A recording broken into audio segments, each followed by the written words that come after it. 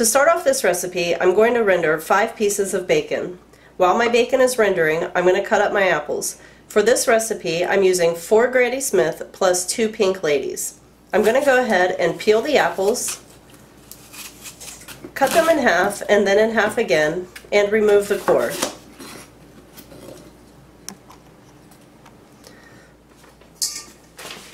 Once you get all of your apples chopped up, go ahead and set them over to the side. Once your bacon is done rendering, go ahead and remove it from the pan and put it on a paper towel to drain. We're going to chop this and use it as a garnish.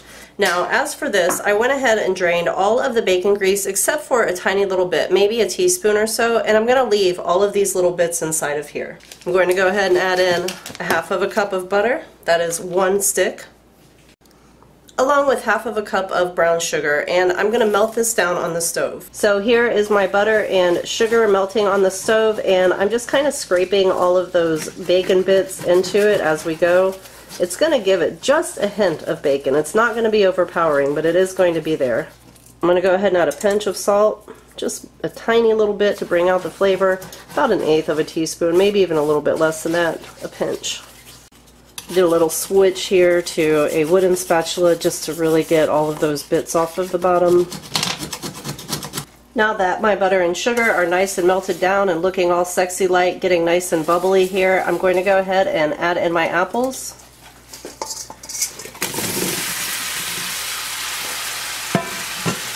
And I want to toss these around to get them nice and evenly coated.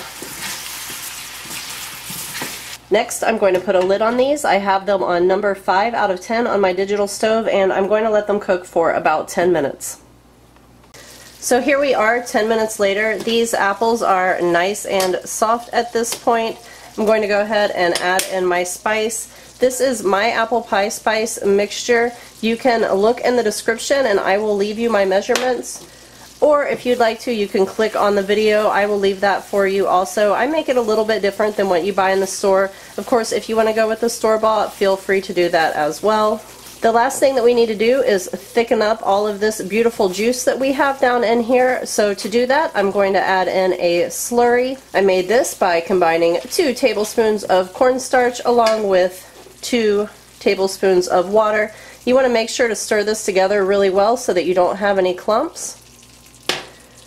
Give that a nice little stir, let it come back up to a boil, and that's going to thicken the sauce right up.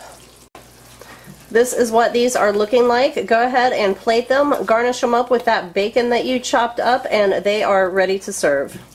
I will leave you some suggestions of what you can serve these with, and thank you so much for watching. I will see you in the next video, and happy cooking, everyone!